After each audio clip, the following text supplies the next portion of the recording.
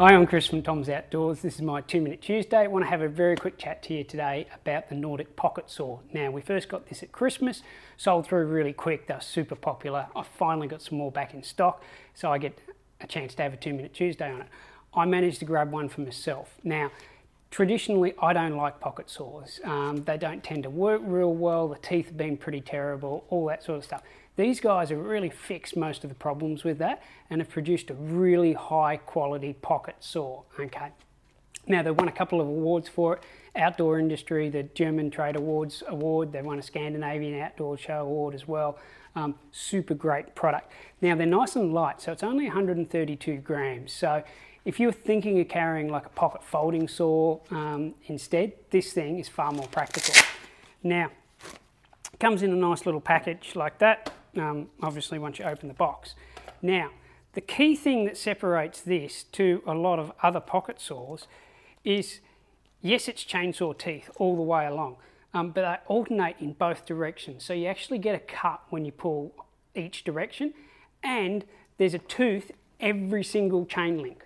Okay, that's something that we don't see on a lot of other pocket saws. Typically, what we see is one saw tooth, and then a whole bunch of blank links. Now, the problem with that is if you're sawing some hard timber, especially some of this Australian hardwood, what it means is that you got to have a massive set of shoulders on you to drive the chain.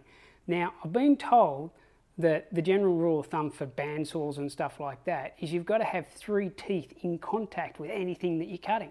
Now, if you've got a whole bunch of big gaps along the way, it's not going to be in contact. Fine if it's on a chainsaw which is spinning at a couple of hundred RPM, but if you're powering it by hand, you just can't do it.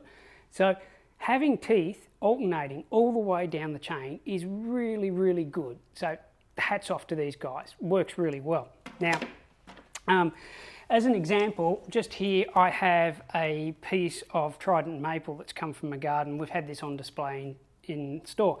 Now you can see how clean a cut this thing makes as well. Super clean, basically just takes little chunks off all the way through. Now, I can't do a demo right now because I need someone to hold it and I need to power the chainsaw at the same time. Just not possible.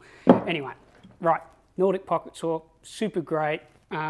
Alternating chain, you could take it down to your local chainsaw guy and get him to sharpen it afterwards, or you could do it yourself with a file, so long as you know what you're doing.